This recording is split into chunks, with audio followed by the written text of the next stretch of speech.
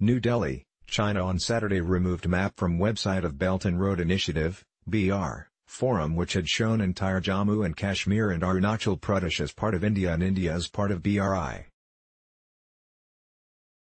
As the second edition of Belt and Road Initiative Summit got underway in Beijing this Thursday, ET had reported on Friday that China displayed a map with BRI routes that curiously showed entire Jammu and Kashmir and Arunachal Pradesh as part of India.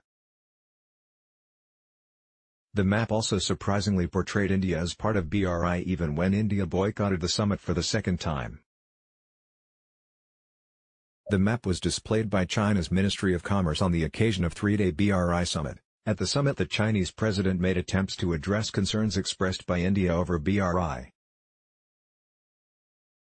Inclusion of entire J&K and Arunachal Pradesh as part of India is not only a surprise but also self-contradictory, given the fact that China recently destroyed thousands of maps which showed Arunachal as part of India. China regularly protests visits by top Indian leadership to Arunachal Pradesh, described as southern Tibet in Chinese government parlance.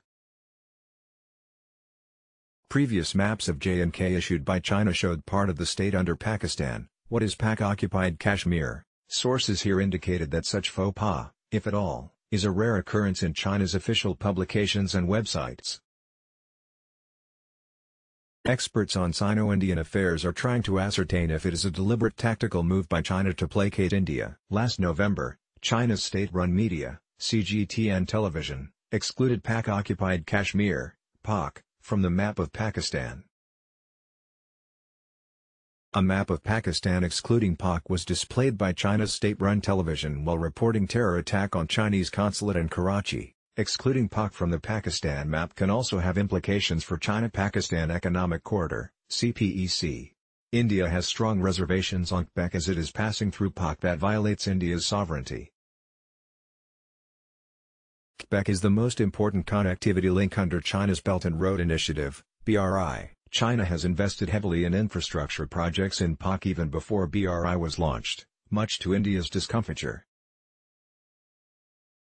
India had served several protest letters, both in Beijing as well as Islamabad, about Chinese-funded projects in Pak. China had reportedly posted troops in Pak, a move that was sharply criticized by India. Besides Chinese investments in Pak, Sino-Indian ties was adversely impacted by China offering stapled visas to residents to Jammu and Kashmir a few years back and hosting Hurriyat leaders. Beijing has been emphasizing of late that India and Pakistan should address the Kashmir issue bilaterally. Let's block ads. Why?